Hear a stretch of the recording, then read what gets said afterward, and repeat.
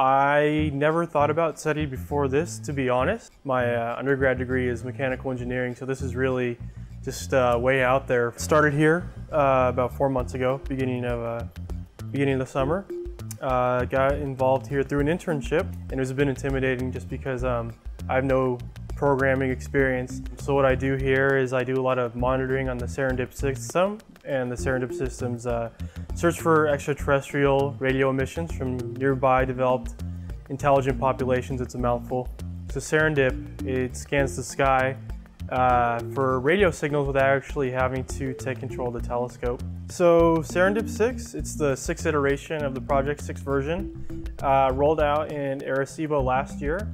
And this year we got it at Green Bank in June, so just when I joined the project. Every version of Serendip has gotten exponentially more comprehensive than the previous version. Much better resolution, much greater number of frequencies coming in. So it's a commensal program, meaning it's colloquially known as a piggyback program. You can actually gather data while other research groups and other researchers are using the telescope. So what Serendip does is, while other people are using the telescope, we'll be collecting data that's relevant to our research, looking for ET signals. It's kind of like SETI at home, except the Serendip project looks at a much broader spectrum of signals, and we collect all these and put them into files, and later we analyze them. So SETI at home, it'll look at a very small band of frequencies, very specific, what we call like the water line, or it's next to the hydrogen frequency, and it deeply analyzes them. While Serendip will look at a much bigger picture, but doesn't go through the same analyzing process that SETI at home does.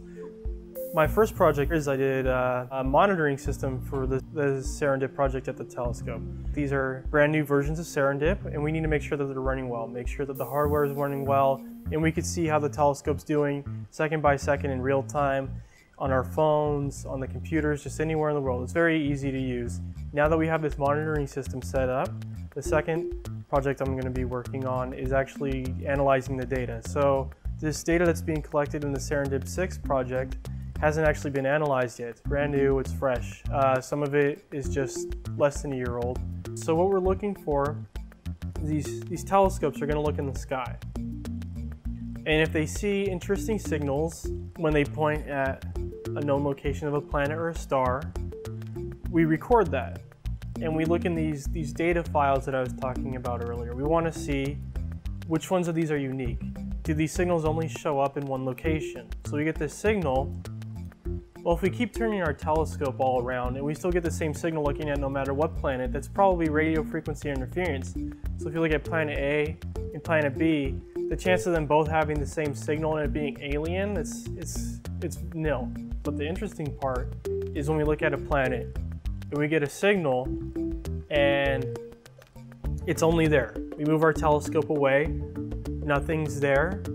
It only occurs when we look at that planet, then we know something interesting is happening. I also had the SETI at home screensaver running on my computer, but I never knew that this is where SETI at home was done. I never looked into it that far. I had no experience with data analysis or signal analysis.